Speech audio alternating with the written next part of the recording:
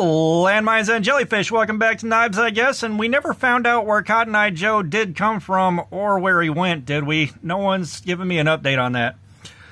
But today we're taking a look at another TEMU haul. The wife, of course, going through and picking stuff out for me, and we got a decent little batch. We'll separate the good stuff from the trash.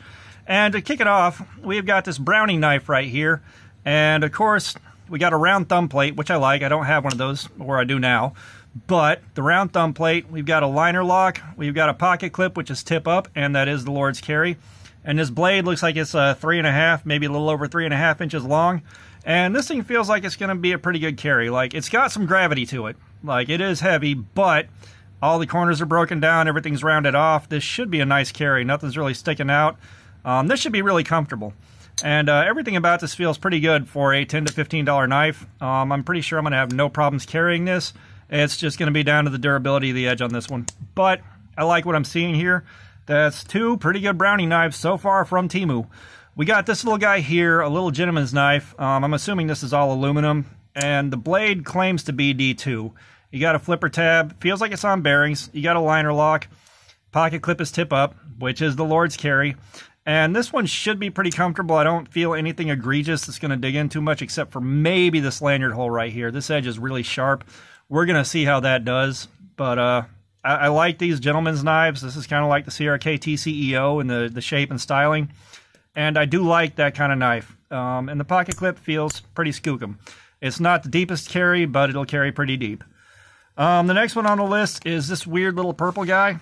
And another gentleman's knife shape. However, this garish purple and silver contrast. Can't really call that a gentleman's knife. But flipper tab. I think this one is on washers, and the lockup is really, really strong on this. It's probably going to have to get broken in a bit. But it feels like it's going to be an okay carry. This point right here might dig in. We're going to see about that.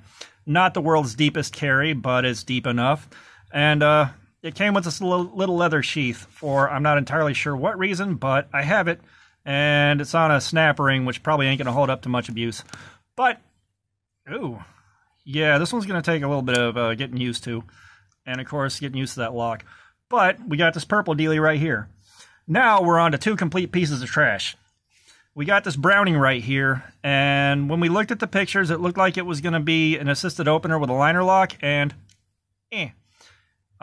this thing is so tight. You can kind of hear a little bit of a squeak on these bushings. Like, this thing is as tight as it can possibly get. And when you flick it open, there's no lock whatsoever. Like, this notch here makes it look like a liner lock, but there's no lock. Like, this is absolute garbage. It is going back from whence it came. I just can't even. Like, I literally cannot even with this. Gabbage. And then we got another nearly identical one that also looked like flipper tab. Nope. It is a nail nick, and it's a slip joint. So that already fails it on a couple of fronts. If it would have had a lock, I could have technically allowed it. But I don't like nail nick knives anymore. I've gotten too used to flipper tabs, and I've gotten used to automatics and stuff like that. I have been spoiled absolutely rotten. But those are going back from whence they came. And, of course, we're digging through more TEMU and the things I will do for my 24 views. But that's the TEMU haul.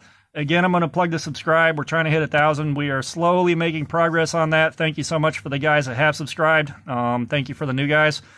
Thank you for the guys that are commenting and making this more fun for me, because part of the reason I'm doing this is I enjoy it. And all that being said, y'all have a nice day.